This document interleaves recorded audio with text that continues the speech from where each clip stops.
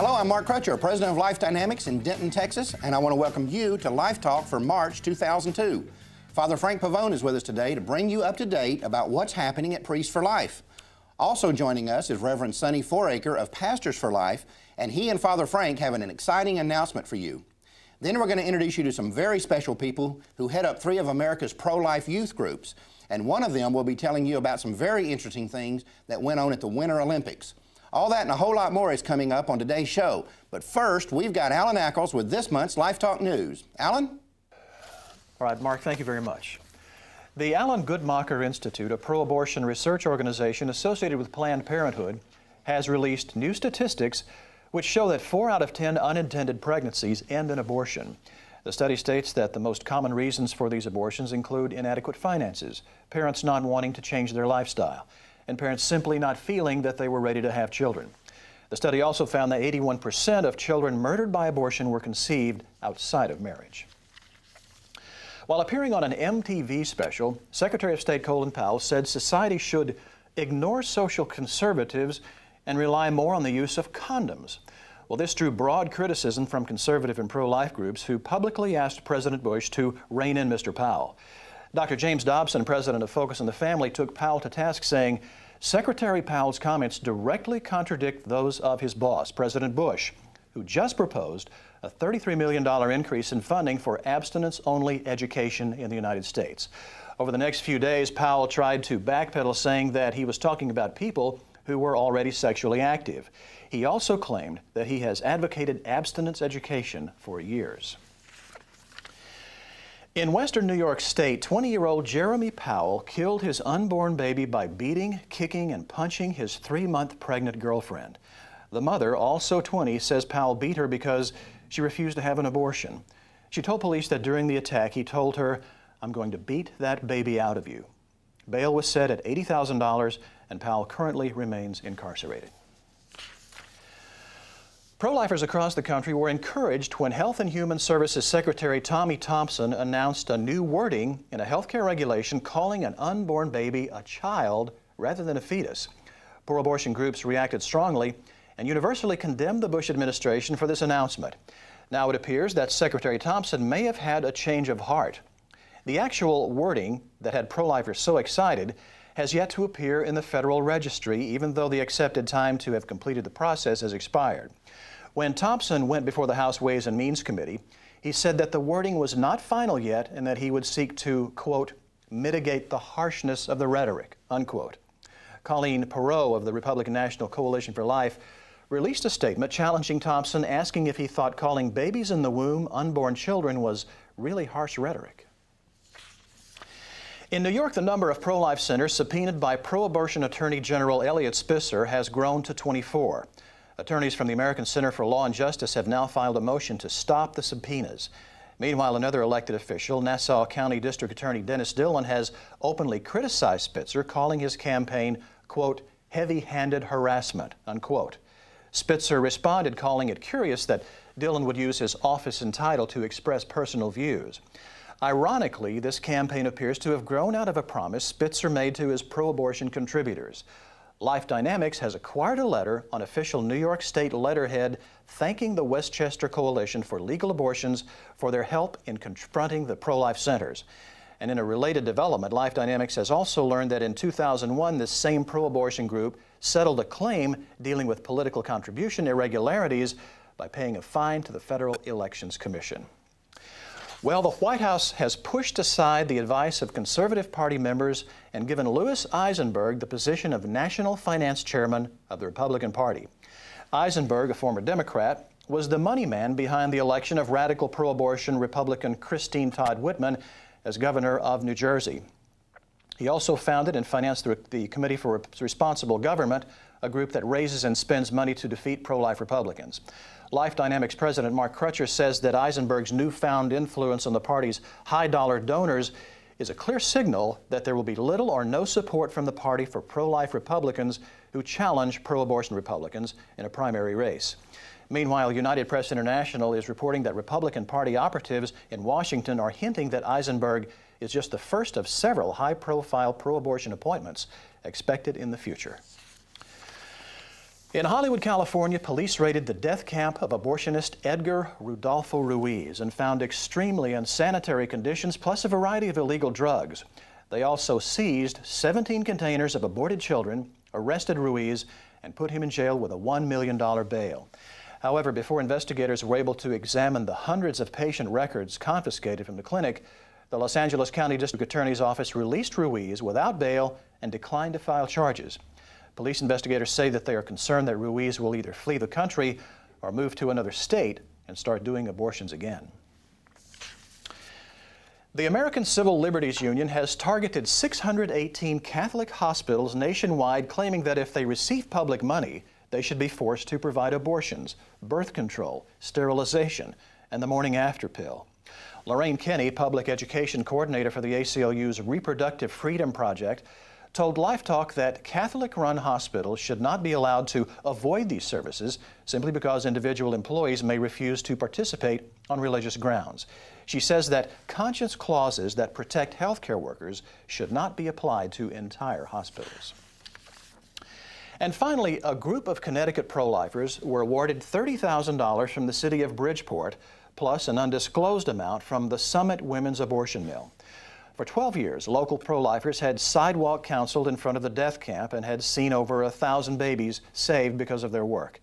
In May of last year, Bridgeport police began demanding that pro-lifers stay 10 feet from anyone entering the abortion mill and 28 feet from the property. The city justified their crackdown by using the city's loitering laws and by misapplying a 1997 injunction meant only to apply to one particular pro-lifer. American Family Association attorney Michael DePrimo filed suit for the pro-lifers in federal court. He told LifeTalk that, quote, the city conceded that the injunction used against the pro-lifers did not apply. We were very pleased, unquote. And that is LifeTalk News for this month. Mark, it's back to you. Thanks, Alan. Y'all welcome back. Mona's joining me today to help bring you some additional information. Welcome, Mona. Thanks. How are you? Fine. You may recall that we held off on delivering the George Bush petitions that all you guys signed because of the September 11th terrorist attacks. We didn't think that was a good time to deliver them. Well, with this new campaign that the Bush administration is doing of allowing states to classify the fetus as a child, we thought, well, this would be a good time now to deliver those petitions. After all, if the child if the fetus is a living human being and a child, then they need to do the things that we're asking for in this petition. So the petitions were delivered to the White House. And the final count was a little over 125,000, and we'll just kind of have to wait and see what happens with that. Also, I want to let you bring you update on something else that's happening. You may have learned or may have heard that the new mayor of New York has announced that he's going to require that all New York hospitals teach abortion training. This is really important. The statistics are that about 1 doctor in 7 at some point rotates through a New York hospital or trains at a New York hospital, so this is a major issue. We just recently completed a mailing to half the doctors in the state of New York trying to discourage this project, and they just dropped a couple of days ago, and we've already started getting some responses, so they are going to have an effect on this deal. We're just continuing to inform the medical community about the stigma that's attached and let them know that they do not have to do this. Just because the abortion training is offered does not mean that you have to take it. And that's an important issue because I've had a lot of people contact me lately saying, you know, I keep on hearing you say that we're winning this battle because fewer and fewer people are doing abortions, but I hear this rhetoric out here in the public that more hospitals are actually offering the training than ever before. That's true, but that doesn't mean more people are taking it. We've heard reports of a lot of these medical training facilities that are offering abortion training with no students. So that's a good deal, and that's what we're trying to accomplish. Right. The Centers for Disease Control are the people that are supposed to keep the abortion statistics for the nation, and they got some bad news recently from the government. They found out that their budget for this year will be slashed by $170 million. That's great. Very pro-abortion group, and that's very good news for us. And people need to understand how important the CDC is. The CDC in the abortion battle is probably, in my view, more important than even the Supreme Court. And we need to do another segment on that. We've talked about that on past Life Talks. We need to do another one on that so people understand, A, how radically pro-abortion the CDC is and why they are, and how important that is to the battle over abortion. Right. You also had something in Psychology Today that I found very interesting. Oh, yeah. Psychology Today came out with a report. It's called Can Prayer Get You Pregnant? And it was very interesting because there were two separate studies that showed the positive power of prayer.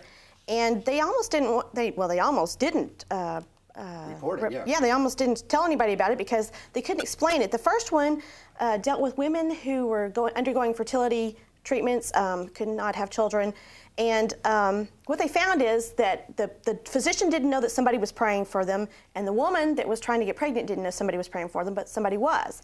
And the women who were prayed for and the doctors who were prayed for, they got pregnant twice as often as the women who were not being prayed for. Wow, imagine that. And so Columbia Department of OBGYN was trying to decide what do we do with that, because they tried to take everything that would make this, confound this and make it happen, and they couldn't find anything. They were looking for a man-made excuse for why this would happen. Well, neither the doctor nor the woman knew they were being prayed for, so they said, well, whatever, so we'll just publish it. And then the second one was they only looked at Jewish people or Christians, and what they found is Jews and Christians that attend church services regularly not only live longer, they don't die of the same causes that other people die from. They don't die of the heart disease, the digestive problems, all that.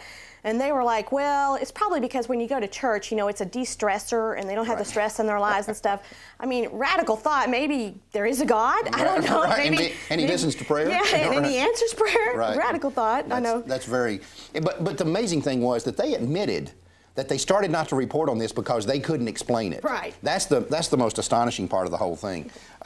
Also, you had something on the Baby Think It Over. Right. We talked about that last month on last month's notebook. That is the Martin County in Florida. That is their teen pregnancy program, and it's where they take the baby home with them, and it cries and needs to be fed and all that. Well, the lady that was helping. Let's make sure they understand. The goal of this, ostensibly, is to make teenagers not want to have a baby. Well, and that's exactly what the goal is. That's what the goal is. Well, what we talked about last month is it's called teen pregnancy, but it really has very little to do with that. All it has to do with is not making these girls realize they don't want to have children as teenagers. And I'm just going to read, they had to do some extra credit work in this class last semester, and I'm going to read a couple of excerpts. One girl says, I realized what a burden a child is. The next girl says, I already knew I didn't want to have a child as a teen. I just hope I never have to go through this again. I had no idea the amount of time you had to give up and how much having one can change your life. I'm not having a baby till I'm 30. And this other girl says it's almost as if you have a 50-pound ball and chain attached to your leg. And it just goes on and on. These are all actual letters that the kids The important wrote. thing here is they're not telling these girls don't get pregnant. They're saying don't have a baby. Well, you know what? I looked through the entire thing, and they never even talked about not having sex. Right. They never talked about, I mean, even if you want to look at it the liberal way, contraception, that's never even mentioned. Right. It's just don't have a baby. Don't have the baby. Well, the only other option then you've left them open with is abortion. Is abortion, exactly. That's astonishing. I want to bring you up to date something else you may have been seeing in the news too, and you may not understand or have not thought about the implications for the pro-life movement. There is this battle going on in Washington, D.C. over campaign finance reform, and on the surface, it seems like a good thing. Fortunately, the National Right to Life Committee has joined the battle in opposition to campaign finance reform, and they appear to be doing a very good job of informing people and letting people know what the dangers are of this for the pro-life community. Basically, they're going to try to stop what they call advocacy groups like National Right to Life or Life Dynamics or American Life League or whoever focus on the family from being able to influence elections. And it's an outrageous attempt to do away with the First Amendment to the Constitution. And the thing that makes me so angry about it, Mona, is if you boil it down, what the people who propose this, the Senate, particularly John McCain, what they're saying is, because we're a bunch of crooks, we're going to take away your First Amendment rights. I mean, that's it in a nutshell. Right. And I'm not sure I understand why it is that we as Americans have to surrender our First Amendment rights because they're a bunch of crooks. You know, if they're serious about taking out the influence of money in politics, it's very simple. You simply say, we're going to make a standard over here. that says money cannot be, if your influence, if a vote that you cast appears to have been influenced by a donation that you got, you go to jail for the rest of your life. That'll end the problem on it. It sure will. But see, they don't want to do that. Right. They want to take away from us the ability to try to influence elections and influence legislation in Washington, D.C., and it's outrageous. And we don't always agree with the National Right to Life Committee on everything that they do, obviously, but they're to be applauded for their battle against this. I also want to bring up something else. You know, back during the Clinton fiasco, which I guess included the whole 8 years, but you kept on hearing all these people say, well, morality is irrelevant. You know, we're not electing a pope and we're not electing priests and preachers to the presidency, and that morality is really unimportant. What matters is our people efficient and so forth. You know, we got this big Enron thing going on right now. I don't care what anybody says. This is not a financial catastrophe. This is not a political catastrophe. This is not about campaign finance reform. This is about morality. Right. These people were thieves. And that's what so don't sit here and tell me that morality doesn't matter in the issue of public policy. Morality matters in everything. And so if people want to continue saying that, then explain to me Enron and things like that. These are all moral issues. Sure. And also, I wondered, you had something neat on the TOPS thing that we talked about last month. Right. TOPS was the friendly markets in New York, and we talked about that last month, and they had the coupons for Planned Parenthood on the back of the register tickets. Well, one of our viewers who did a very good job, she talked to her local store in Niagara Falls and said, what's the deal with this? And the manager says, oh my goodness, I didn't know that. And so he gave her the headquarters number, and so she calls headquarters and talks to their customer service, and they say, you know, we've gotten quite a few complaints. We're going to go ahead and we won't run any more register tapes with it, but we're going to let the register tapes that are in there run out, and then we won't run anymore. We can't go and take all those out. No, we won't take those out. Right. Well, she made a good point. She wrote a letter to the CEO of TOPS Friendly Market and said, you know, what if you had misprinted the register tape and it had said instead of getting $1 free groceries, you get $1,000 free. Those things would have been pulled in a heartbeat. I mean, they would have been gone in a second. And she was just demanding that if you really think that this is something wrong, you need to get it out. That's right. That was a good point that she made. An awesome point. And I have another one from last month. We talked about Chris Slattery. Right. He was a guest last month, and he was talking about the New York CPCs getting in trouble for having unprofessional people. Well, Spitzer is the Attorney General there is on this program after them. I mean, it's just harassment is all it is. Sure, but he's trying to say that you don't have licensed and you have unprofessional people working in there, and they're giving pregnancy tests and all that. Well, another one of our viewers from Massachusetts sent us a copy of an ad for an abortion clinic in her state in Massachusetts, and this is a Planned Parenthood facility. It's called Tapestry Health. Yeah, but they changed the name. Yep.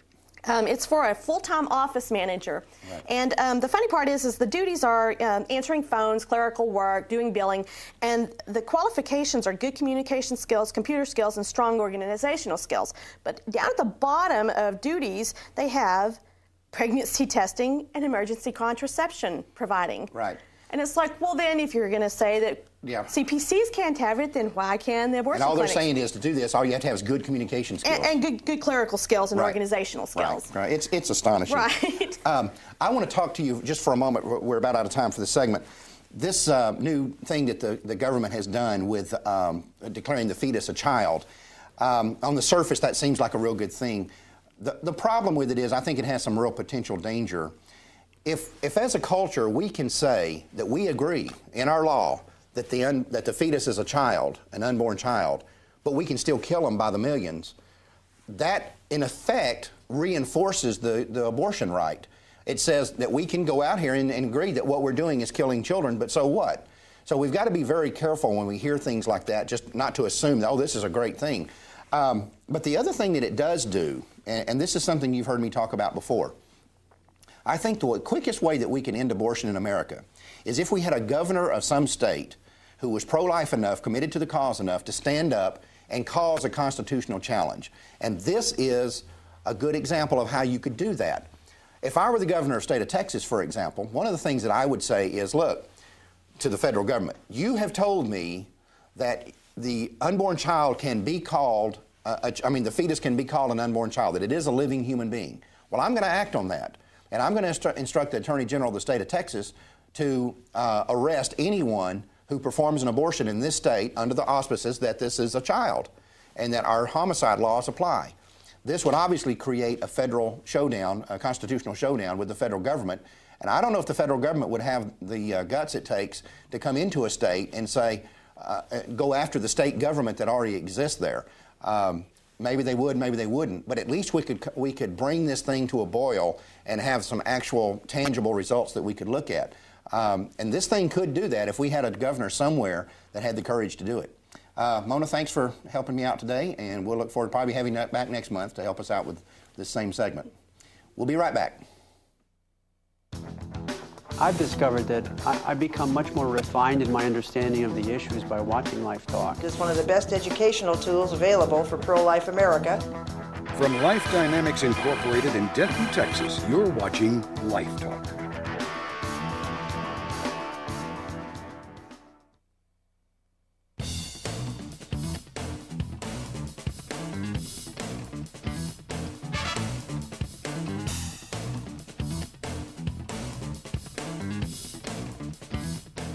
Over the last few months, we've been reporting on the continuing saga of Arizona abortionist Brian Finkel. You may recall that after he was arrested for sexually molesting 9 of his patients, dozens of additional women came forward and told authorities that they too had been sexually attacked by Finkel. Recently, an Arizona judge reduced Finkel's bail and allowed him to leave jail. Then, after the number of women saying Finkel had assaulted them grew to more than 100, police filed additional charges and re-arrested him. This time, his bail was set at a much higher level, but an Arizona court let him out again, this time without posting any additional bail.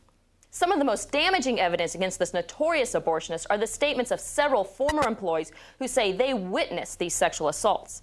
In a police interview, Finkel's response was to say that he has a gun and they don't, and that if they get in a fight with him, they're going to lose. What I want to know is, where is the national media on this story? And what about the National Organization for Women? Why are all these people so completely silent about the situation? What if some man known to be involved in the pro-life movement was accused of sexually assaulting more than 100 women? And what if he threatened people with a gun? Do you think these people would be looking the other way? Not a chance. Now would be rioting in the streets demanding a roundup of every pro-lifer in America, and for the next few weeks this would be the lead story in every newscast and in every newspaper. Women being sexually assaulted by their abortionists is certainly not a rare occurrence. In fact, Mark wrote an entire chapter about it in his book, Line 5. Neither is it rare for the secular media and these radical pro-abortion women's groups to cover it up. But the one thing they can't do is silence us. Life Dynamics has obtained some shocking behind-the-scenes information about this story, and on next month's Life Talk, we're going to be bringing it to you. In the meantime, I've got one thing to say to the National Organization for Women and to America's left-wing media. Remember this, the more you cover up for the abortion industry, the more you expose your own hypocrisy. I'm Zintra Tuttle for Life Talk. Check out Life Dynamics' new website at lifedynamics.net. Get inside secrets of the abortion industry, new tools and materials, and get connected through our new database with pro-life events and organizations in your area. LifeDynamics.net. It's one of the pro-life movement's greatest resources.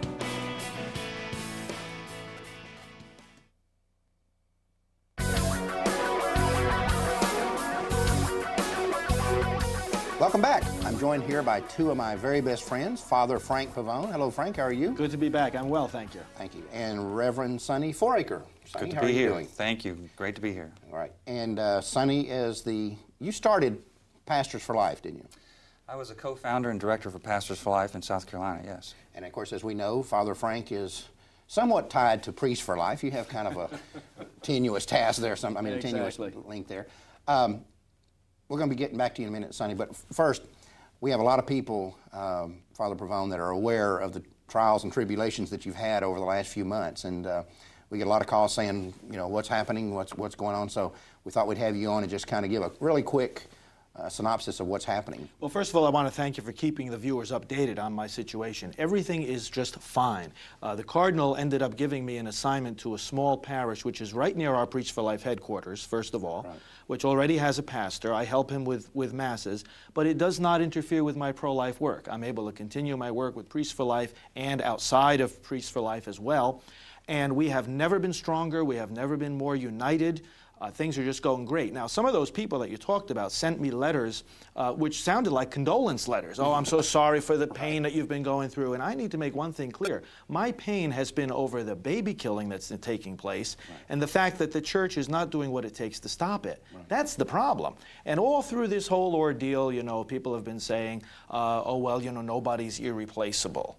It's never been an issue about my irreplaceability. It's always been an issue about my integrity. If abortion is taking place, we need to make it the top priority, personally and as a church, to stop the killing. Absolutely. So thank God, though, as I say, our work continues, and nothing for me has changed. We're moving full speed ahead. Praise God for that. We, you know, it was touch and go there. It looked like, from just looking from the outside, you know, and I was in a lot of communication with you about this time, and I know it was, in spite of the fact that it all worked out well, there were some times there that, you know, as you know it better than anybody, that things didn't always look like they might work out. And I've said to people, you know, it doesn't matter if I'm the director of Priests for Life or Street Sweepers for Life. The point is, you know, we're giving all our energy to save these children. So it's a pleasure to work with people like you as well. Well, thank you. And we consider you one of our staunchest friends and allies in this battle, and we were happy to do what little we could do to keep people, you know, informed. And of course, we had a lot of our viewers that wrote some letters, and some of them they sent copies of to us, and I gave to you, that were not always the kindest. You know, they were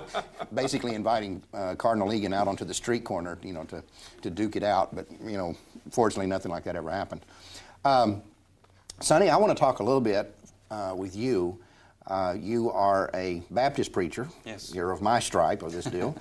And you were the founder of Pastors for Life. Now, you've moved to Houston, but you started out was it South Carolina? South Carolina. Right. What was the motivation behind Pastors for Life? There was a conviction in our heart. When I say our, there were several of our pastors getting together of different denominations, from Assembly of God, Baptist, Church of God, individuals who sat down and had a common hurt, pain over what was going on in our own backyard with 3 different abortion clinics in Greenville, South Carolina. And we sat down and prayed about it. We met regularly, and then finally, out of 6 of us, decided we need to start what we believe is the way to accomplish the battle, to have victory in this, and that is to bring the church involved. And the only way you can mobilize the church is to have the pastors involved. So we founded in 1992 the Pastors for Life. And we began to have rallies, we began to have conferences, we began to bring pastors together from all denominations. Our Catholic brothers and sisters, everyone became a part of it. And we focused on what would be our strategy. And the strategy was to give pastoral leadership, to mobilize the church to get involved in taking care of our local Jerusalem, our area, our town. And that's how we founded it, and it began. That's great. And you're still involved, even though you've now moved to Houston. Right.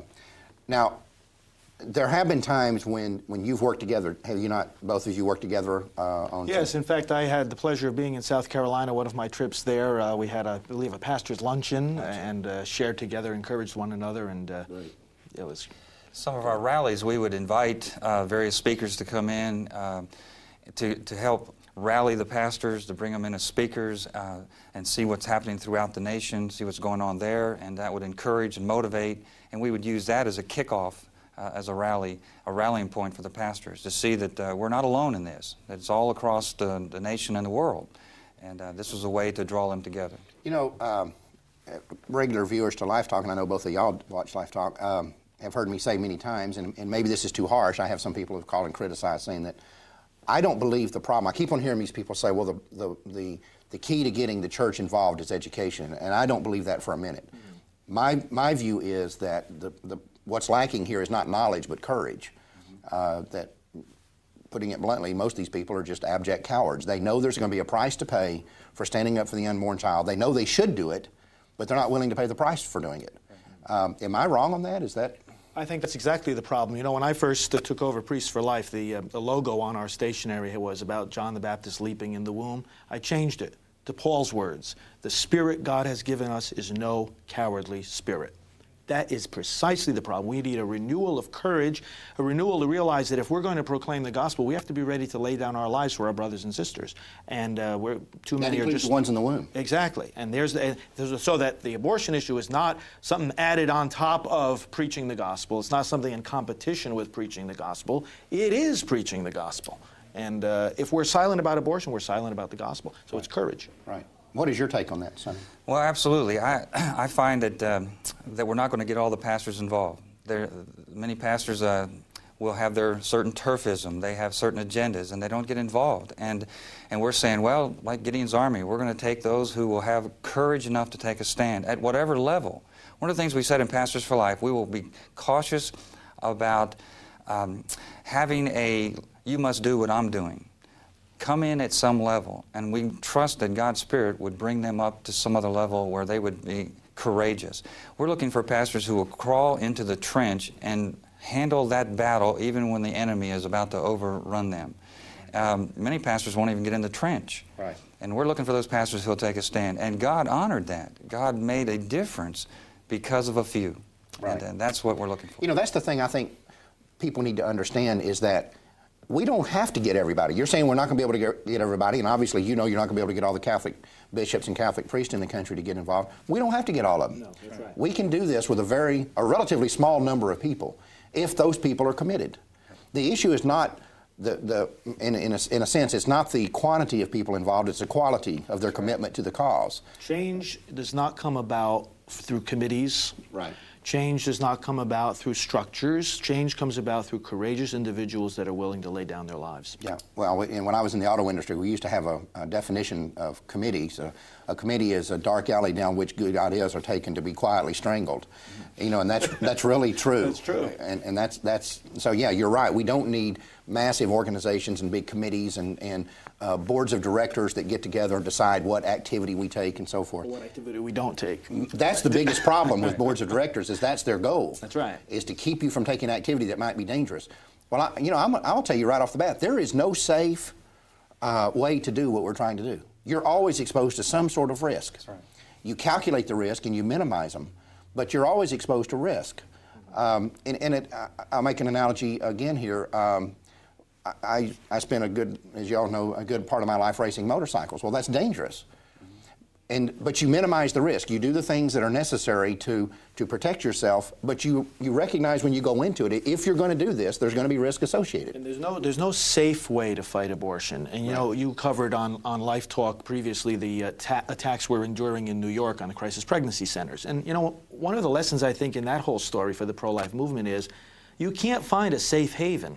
I think some people have gone into crisis pregnancy work because they feel, I don't want to be involved in the legal battles, in the confrontations on the streets. Well, look now, you're involved in the battle now. Right. There's no way to escape it. If we stand up, we're going to be attacked. That's right. Well, we've only got a few minutes left, but we want to make what I think is a very exciting announcement. We're here at Life Dynamics and at LifeTalk are real excited about this. You guys are joining the staff, it seems. On a rotating basis, we're starting a new segment called CIA, Clergy in Action, and these are the two guys that are mostly involved. When you talk about clergy in action, these are your people. We're going to have a rotating segment called Clergy in Action, somewhat similar to the soapbox in Pro-Life 101 that we do now. And 1 month it'll be Father Pavone, and the next month it'll be Sonny, and the next month it'll be Father Pavone again, and we'll just keep on going back and forth. We actually are going to introduce that this month, and our first up is Father Pavone. So later in the show, the first edition of Clergy in Action will be coming up, and I've already seen your script. It's really, really good, and it goes to the heart of the thing that we're talking about here, the need to get involved in action, and action is the key word here. That is, it's not just a matter of, oh, I think I'm pro-life, and you know that's good enough, and I tell people that it's wrong. That's not the issue. What people think is irrelevant. It's what they do that matters. And so I just want to say how excited we are here at Life Dynamics about this new alliance that you guys are joining us in here to talk to the church and to talk to people who are in churches. And I think one of the strongest things that we're going to have with this CIA is speaking to the laity and to let them know that your pastor may be a coward and not doing anything, but there are other people out there that are, and that there's a mandate to do for them to do those things. So again, we're real excited to have you guys. I'm really thankful to both of you for agreeing to do this. So again, thank you. And we'll be looking for that segment later in the show. Okay. We will be right back.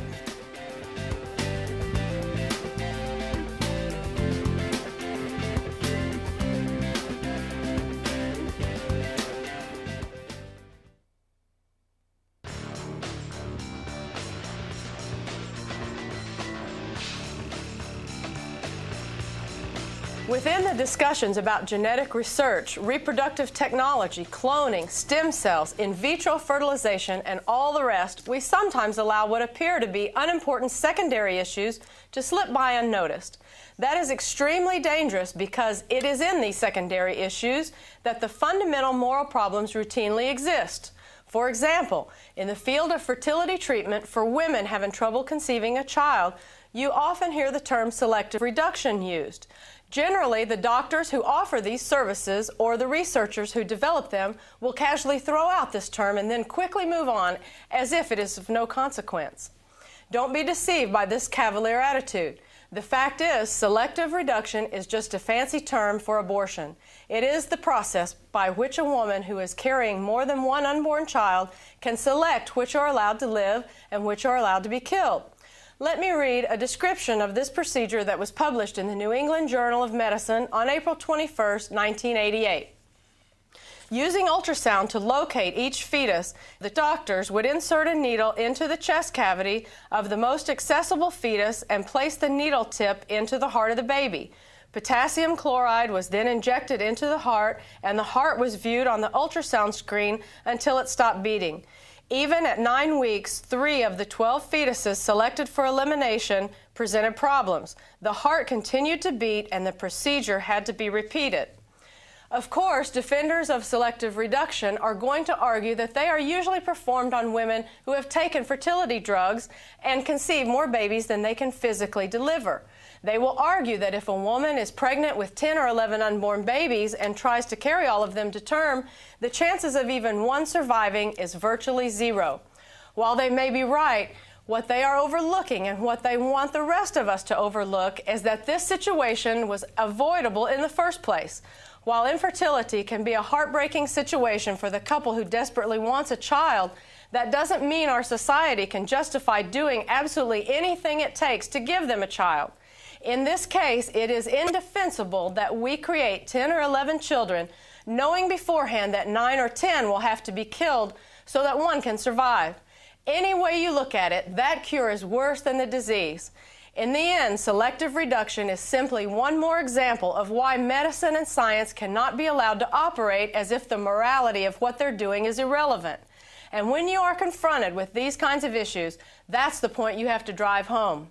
I'm Cherie Driggs for LifeTalk. Hi, this is Alan Keyes, and you're watching LifeTalk.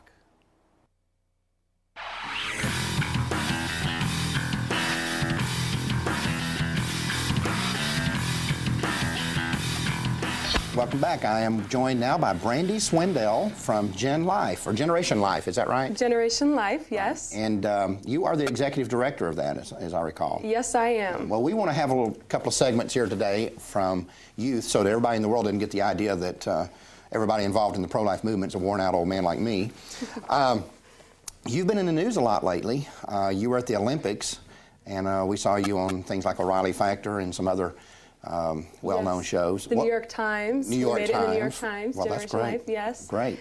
Tell us what was going on at the Olympics. Well, and why were you there? Well, Generation Life got the vision about 2 years ago when we realized that the Olympics were going to be in Salt Lake City, Utah, that we needed to be there to be a witness for the preborn children and also to get out the chastity message. It was a perfect stage for us to get that message out. So we've been working very hard, and this Olympics, we had about 60 youth from all around the nation join us for our event, which we were calling Celebrate the Children of the World. We had Rock for Life out there, survivors, Teens for Life, and it was phenomenal. Right. Now, we got two representatives of Survivors and Rock for Life that are going to be on the next segment. Yes, which is so great that you're taking time on your show to showcase this generation rising up in the pro-life movement. We're seeing a lot of polling now that's showing that younger people are beginning to really take to the pro-life message, and that's very heartening for us. And we see and I've talked about this on the show before, the pro-abort seem to be aging and not bringing in young people. They're not bringing in young people, and we are their worst nightmare. Right, yeah, okay? exactly. So it is very encouraging. And my generation is fed up with the propaganda that has been shoved down our throats. And we're also fed up with the apathy of the church. Right. We've had to bear the burden. It's our brothers and sisters that have been killed through abortion. Right. So we're now rising up saying, okay, we'll do this then if nobody else is going to stand up. And obviously people like you have paved the way for us, pro-life leaders that have been involved, and it's almost as though you're now preparing us and raising us up to get involved and to be a voice. And it's working. The media is looking at us saying, okay, what do you guys have to say? So again, we were on the O'Reilly Factor, the New York Times, able to get out the pro-life message and expose the abortion industry and how horrific it is. And also an interesting thing, during the Olympics, we found out that the Salt Lake Organizing Committee was going to be distributing condoms to the athletes. So we were able to expose that and bring out the chastity message and expose the truth that, casual recreational sex with condoms is a myth and a fairy tale. It's not safe ever. So the most you can say is it's safer. It's safer at the exactly. And actually, but I'm a 25-year-old woman, and women are not being taught that the #1 sexually transmitted disease is chlamydia, which is not protected with condoms. Right. Okay, and women are very susceptible to that. Sure. So, while we were out in Salt Lake demonstrating against the distribution of condoms to athletes, we also found out that the Red Cross and Planned Parenthood had teamed up to distribute flavored condoms and some very appalling other things in these safe sex kits. They were giving them out on the streets of Salt Lake City during the Olympics to minors. We have confirmed reports of 12-year-olds, 13-year-olds, and 14-year-olds getting these kits promoting recreational sex. What does that have to do with the Olympics? Is sex an Olympic event now? That was my soundbite. Right. I don't think recreational sex is an Olympic sport. Right. This is diminishing to the games. It's diminishing to the athletes. It's diminishing to the people going to the games. It's a slap in the face to the people of Utah. Right. So we actually had a great opportunity to meet with the mayor of Salt Lake City. We also met with some of the leaders, other leaders in Salt Lake City. So it was a very, very successful event for us. Great. I'm glad to hear that. And it's, we have to keep up the pressure. I've always said that what people like Planned Parenthood or the Red Cross want is a nice placid pool where nobody raises a ruckus. And our job is to stir the water. Absolutely. We've got to be there on the front lines, even if it's just a few of us.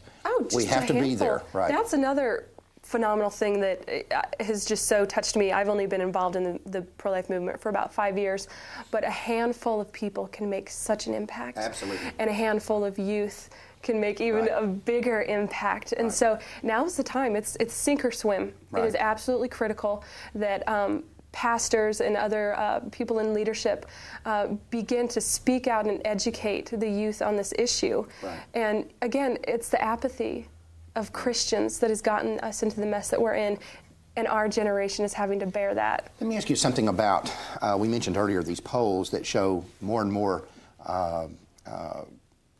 particularly on college campuses where these polls are normally taken, more and more people identifying themselves with the pro-life position as opposed to the pro-abortion or pro-choice, as they would call it, position.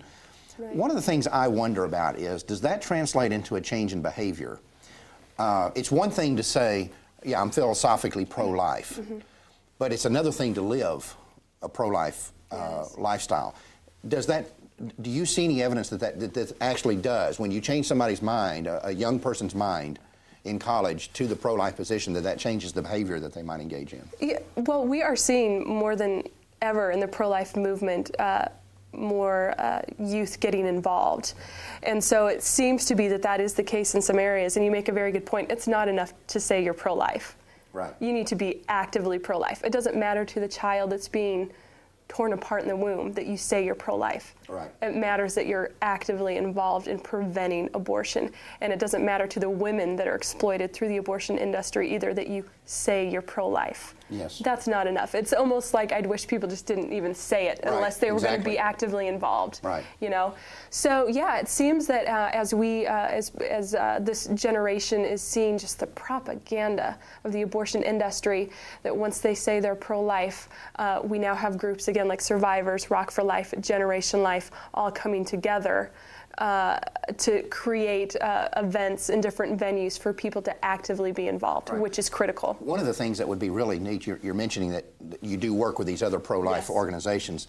If you guys could see to it that you create relationships that are not based on jealousy or trying to get the upper hand on the other one, because there's so much of that in the pro-life movement, so much infighting that really drags us down. Right, and I saw that when I first got involved. I've worked with different ministries, and I could just sort of see that, and we don't have time for that. You know, our groups were all just, you know, pulling together to get the job done, and so there's no competition. We have no desire to reinvent the wheel. We all have our different focuses, but we come together for national events, and we do a great job. Well, that's great. Yeah, that has really, now, the good news about that, and I've tried to make this point on previous shows, yes, while we are plagued with that problem of infighting, and that's human nature to some degree, it's much worse on the pro-abortion side. Yes. It doesn't get as much public. You don't see it as much in the public. They tend to be people that will say, I hate this person's guts, but I'll go on a news conference so it looks like we're all united. But I can tell you from the infiltration that we do inside the abortion industry, the level of acrimony that exists between pro-abortion groups is palpable, and it's vicious, much more vicious than it is in the pro-life movement. Pro-life movement is more petty than anything else. Right. I think that still, yeah, in the pro-life movement, all the organizations, when they have to come together, they will. They will, absolutely. And there's just the little petty things. Turf battles mostly. Yeah, yeah. And it's human nature, and you're going to have that. Well, and there's a lot of spiritual attack that goes on when you decide to be actively pro-life. So. Listen, you mentioned that, and that's very important. I can tell you that around our office, not so much on LifeTalk, but even sometimes on the prediction of LifeTalk, but at Life Dynamics when we're doing pro-life activity, the more you can almost chart it. The more involved we are in something that we know will be very powerful and very devastating to the abortion industry, the more attack we come under. Oh, absolutely. Weird things happen. Oh, well, that's just, I mean, right before the Olympics, everything that could go wrong in my life and also with the ministry was going wrong. Right. And I'm driving in my car praying, and I just felt so strongly the Lord saying, good things are about to happen, you just hang on. Don't worry about it. Exactly, and look what happened. We did the Olympics, we got on the O'Reilly Factor in New York Times. It was just critical that I would stay focused, and the other groups just stay focused. Right. Because again, we are the abortion industry's worst nightmare, and of course, Satan's worst nightmare. Sure. So one and the same. Exactly. Right. One same person. Exactly. Well, we've got about a minute and a half left. Can you tell us some of the things that you guys have planned for the immediate future? Absolutely. We do a number of different national events and local events in different communities and things. But our main event that we are so excited about is a pro-life rally and a pro-life rally and a pro-chastity rally in the spring of 2003 in Washington, D.C. And this is going to be a youth rally specifically for youth. This has never been done before, and we are expecting 100,000. We've been working very hard. We have another year to go before it's here, and we are just so excited to be a voice in Washington, D.C. to bring people out from all over the nation and all over the world, youth coming out, exposing the abortion industry, okay, and bringing in the message of chastity, and just boldly declaring that on a national stage. We believe it's going to make an impact, you know, with the media, and also we're hoping that it might wake up the church, that Christians would get involved, that they would see the youth out there, and they would see our passion, and they would realize that their apathy and their silence. Exactly. And I say it, I try to say it with respect, as much respect as I can, and with all the love of God in my heart. But there is a certain amount of shaming that is involved. Because, again, you know, I'm 25 and I've had to step up. I consider it an honor. You know, I wish I didn't have to, but I will do it. And again, you know, and part of it is knowing that I want to leave a good legacy. And hopefully the battle will, you know, be short and we will be victorious soon. My goal is to make you unnecessary. Right. Okay, I want you know, I want you to understand that in the right context. No, I know exactly what you're saying. I have an 11-year-old daughter. I don't want her fighting this when she's 70 years old. You know, and the Lord knows how many more tens of millions of dead babies and all the. First off, our nation will not survive doing this. God, we are spitting in God's face. He's only going to tolerate this, I think, for a certain length of time, and it's not going to be pretty when the end comes. Right. I often say that. you know, when pastors and other lay people and spiritual advisors are apathetic to abortion, it's a slap in the face to women and to children, obviously. And if it's a slap in the face to women and children, it's a slap in the face to our Lord. Absolutely. So. Well, I want to thank you for coming, and thank you for having me. We're going to put your information about how people can contact you up on the screen. So, especially for this rally that you're having next year, parents, I think, really need to encourage their children to be involved in that. So, we'll be bringing people up to date, maybe have you back, talk about this, how things are progressing toward that in the future. Thanks for coming. Thank you. We'll be right back.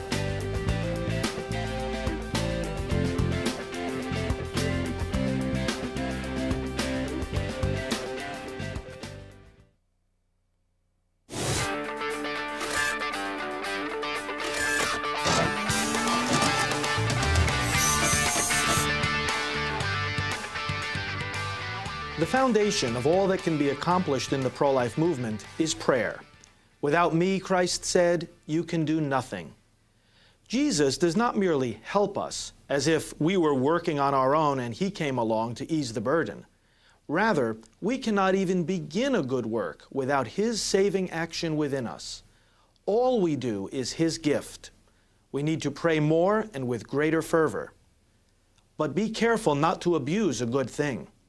Even prayer can become an excuse, a refuge from our responsibility to take action to stop abortion. The forms of action are many and varied. We are not speaking here of any one kind, but we are all called to some form of action. Why? For the very same reason we are called to pray. Does God really need us to pray? Does he need to be reminded of his duties or told to do his job? Of course not. Yet he calls us to pray because he wants us to be involved in what he is doing. If therefore he calls us to pray even when he could act without our prayers, it is reasonable that he calls us to action even when he could act without our works. God calls us not because he needs us, but because he chooses to use us. Prayer is not just asking God to do something. That's part of it, but it's more. Prayer is union with God. Prayer means we open ourselves so wide to God that he comes in and does something through us. Prayer and action are not two separate options, but rather two aspects of the same reality, union with God. When we come to prayer, we come to the living God, a consuming fire, and the source of all activity. When we come away from prayer, we should not feel rested, but restless. We should not feel that we've done our duty, but that we've been given our duty. Be careful when you ask God to end abortion. His response may very well be to reach down from heaven, lift you up by the back of the neck, and throw you into the battle. God is not going to rip open the sky, come down, and tell our nation to stop abortion. Instead, he's going to put conviction in your heart and words on your lips and command you to speak and act. Let us never use prayer to escape from action. Instead, let us immerse ourselves in true prayer, which enables us to act in union with God, who destroys death and restores life. I'm Father Frank Pavone for LifeTalk. Having an upcoming pro-life event in your area? Add it to our online pro-life calendar. Just submit the details and contact information online at lifedynamics.net or fax them to area code 940-380-8700.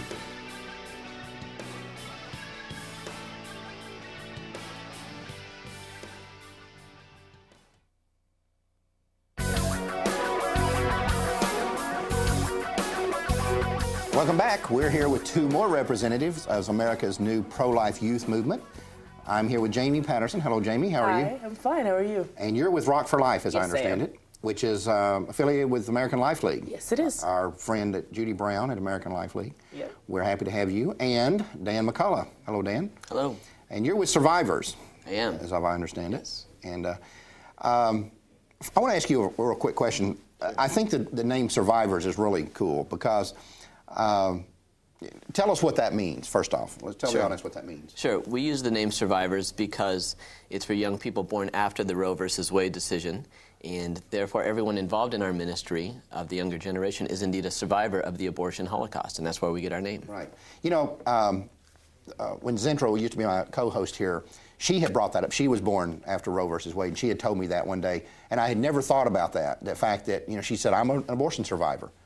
And I said, what do you mean you're an abortion survivor? Well, I could have been killed. You know, my life could have been snuffed out before it really ever got a chance to get going. So, and I had never thought about that, and I've often wondered what the emotional impact is on that generation of people who were born after Roe versus Wade. Sure, I think that a lot of us don't even know necessarily all of the ways that it's impacted us, but when you simply sit down and think about it, it could have been your brother or sister. Some of us know that it was indeed a brother or sister, a classmate, a would-be friend. So we are indeed survivors. Well, Zintra used to say that when she was in college, she'd look around a college classroom and see empty chairs there. And she said, and I would think about who would be sitting there. Exactly. Who would be sitting in that chair were it not for abortion? And what friends would I have that I don't now have if it were not for an abortion? Now, where are you guys located? We are located in Lake Arrowhead, California, just Southern California, kind of in the Los Angeles area, just a little outside of Los Angeles. And we're a national group, but that's our headquarters, and we operate from there. Okay. Jamie, what kind of, now you guys are located in Stafford, Virginia, yes. Right? At the headquarters of American Life League, right? By the way, Judy's going to be on the show later in the year, so we're looking forward to that. That'll be cool. And of course, Eric Winningham from your organization was here one time before. Yeah. Tell me a little bit about the activities that Rock for Life is involved in. Well, primarily what we do is we communicate our pro-life message through music. And a lot of what we do is we set up individual tables at concerts, and we have a great deal of literature and merchandising. Yeah, these are secular concerts. Secular and Christian concerts. We've done Lollapalooza when it was still in existence in the very beginnings of Rock for Life. Brian and Eric both did Lollapalooza. We've tried to do Lilith Fair, but unfortunately we haven't been able to, so we've done protesting outside and handed out literature there. And Lilith Fair is just a snake pit of pro-aborts. Yeah, yeah, and Sarah McLachlan says she wants it to be an opportunity for everyone to be heard, but she won't let us be heard, so we see how it is. But primarily we do Christian concerts, and really wherever we can find a table. If a promoter or a band says that it's okay, we do that. We also do protests and rallies outside of clinics. We participate in the March for Life, and we do a tour during the summer. Great. Have you seen, and I talked in the previous segment with Brandy about this new, what appears to me to be a kind of a groundswell of interest in the pro-life issue among people your age. Have you seen that? Have you witnessed anything like that? Yeah, I was involved with Rock for Life in the beginning. I was the second ever chapter head, and now we've expanded to over 90 chapters. And you go to concerts and you see so many kids just excited, just chomping at the bit to want to learn more.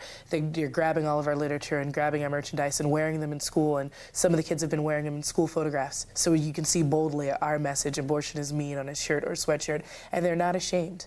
And they're proud of that because they know, like Brandy said before, they're just fed up with the lies that we've been being told by Planned Parenthood and MTV and by our parents and those types of things, that we want to stand up and we want to be counted in some way, shape, or form, and we want to be active. So I've started to see that more so. The phenomenon that I talked to Dan about, this survivor concept, which I'm pretty fascinated with myself, do you see that? Have you noticed that, independent of his organization, but just among the kids that come to you? Yeah, this summer actually I counseled a young woman who had a brother that was aborted, and she was dealing with that and grappling with that and knowing that it was, her mother and father, it was their choice. They chose her over her brother.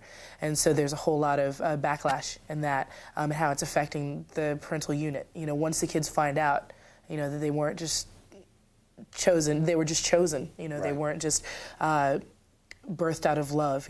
This one was better than this one or something like that. There's that kind of going on there, and you can definitely see that. Kids campaigning even more, saying that I'm doing this for my brother, or I'm doing this for my sister, or I'm doing this for my niece or nephew that was aborted. That they never knew. Yeah, that they never knew, but they want to champion for them. Right. Dan, one of the things that I think about in this, we talked a moment ago about how this impacts your generation. Your generation is really the first one in American history in which we have told, when I say we, I mean society, not necessarily me, but as a society, we've said to you, you're expendable. You are here to serve our needs. You're not a gift, you're a burden. And if we're doing you a favor, if we let you come to life, or to be born. You're already alive, obviously. You wouldn't, if you weren't alive, there would be nothing to kill. But and I got to believe that has some impact on people when they're told that even their parents can look at them and say, I wonder if you're really going to fulfill my needs or not, and if not, you're going to affect my career. You're not a gift, you're a burden. And I've got to decide whether I want to bear this burden or not.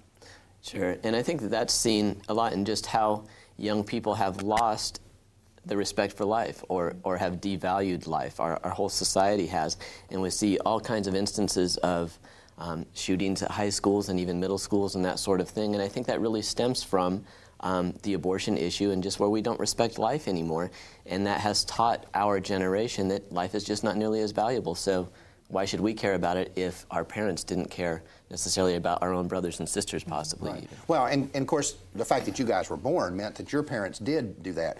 But just the fact that they had the option is what I'm saying. Right. You know, we said to you, or we still say to you, that you're expendable. Your value is what do you bring to the culture? Are we willing to be burdened with you? Right, and children are seen so much as a burden now in our society rather than a blessing and expendable, as you mentioned. And now we have parts of the United States. We just saw a report from the Bronx in New York, and I know this is true about the Washington, D.C. area, where more children are aborted than are born. So over half the children that are conceived in those areas are killed rather than being allowed to be born. Yeah, and in our entire generation, it's actually across the board, across the United States, it's 1/3 of our generation that has been aborted. So it's a pretty amazing statistic when you stop and think about it, the millions of children's lives that have been lost. You know, one of the things that I've talked about before, and I think it's really true, if we look at Scripture, Scripture tells us you reap what you sow. There's an interesting generational issue here. It was not the baby boomers my age who brought us legal abortion. It was the World War II generation. All the Supreme Court justices that legalized this and all the people that were fighting for it were from that generation. But then it was our generation which used it. It was the baby boomers who have killed basically 40 million Gen Xers, right? Mm-hmm. And we did that with the permission of our parents, basically because the primary reasons given for abortion are you're inconvenient, this is not a good time for you, you're too expensive, or you're unhealthy. Now, what's going to happen when in just a very few short years, baby boomers start retiring, and they retire at the rate of 10,000 a day. Once the first baby boomer starts retiring, 10,000 a day for 18 years.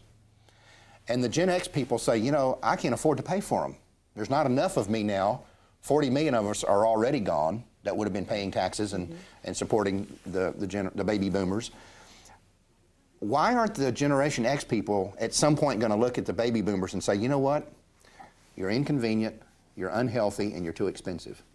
Absolutely. Isn't it interesting that the same generation that really brought about or used at least abortion and those reasons to abort their children may be the same generation that suffers at the hand of euthanasia for those same reasons. Exactly. Right. And you reap what you sow. It's unfortunate, and I pray against that, and I pray that that's not what happens.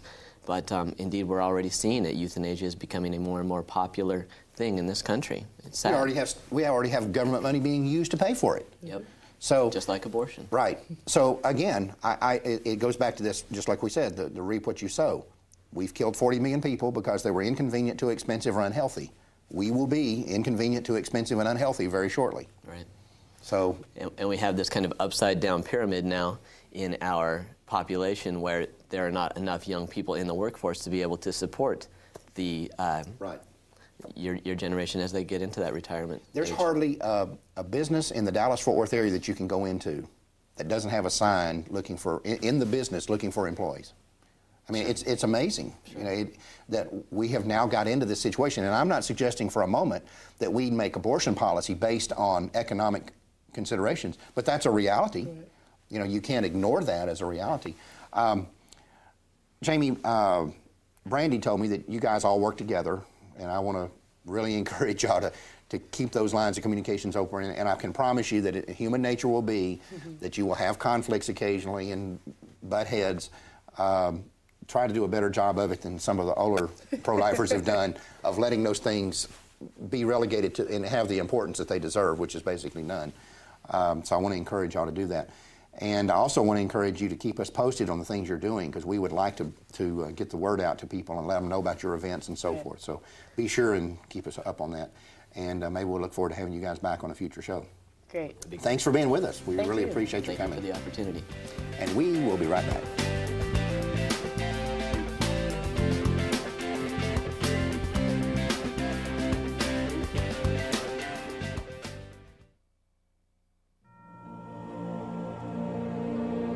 Life Dynamics seems to have discovered the Achilles heel of the abortion industry. Life Dynamics has been a spirit carrier here. They collected the correct documents. They made it impossible for the proponents of abortion to deny what was being done. The abortion industry is on a path of self-destruction, and Life Dynamics is ushering it along with an unstoppable strategy. As this crippled industry leans on its crutches of rights and choice, its own failures are eroding away any foothold it has. This red light district of medicine is being exposed and brought to its knees by Life Dynamics' medical malpractice campaign that takes abortion doctors and clinics to court for injuring women, sexually assaulting women, and killing women. Life Dynamics' direct mail campaign to the medical community exposes the realities and dangers of performing abortions, ever reducing the number of doctors willing to do them. And as access to abortion decreases, so do the abortions and their abysmal toll on the women who have them. Abortion is a bone stuck in the throat of the American people. Public opinion is shifting. We have the momentum. If you're serious about stopping abortion, be serious about supporting Life Dynamics. We get results, and with your financial support, we will not back down until the last American death camp has been padlocked. Send your tax-deductible donation to Life Dynamics Incorporated, Post Office Box 2226, Denton, Texas 76202. You can also donate by phone at 1-800-800-LIFE or online at www.lifedynamics.net.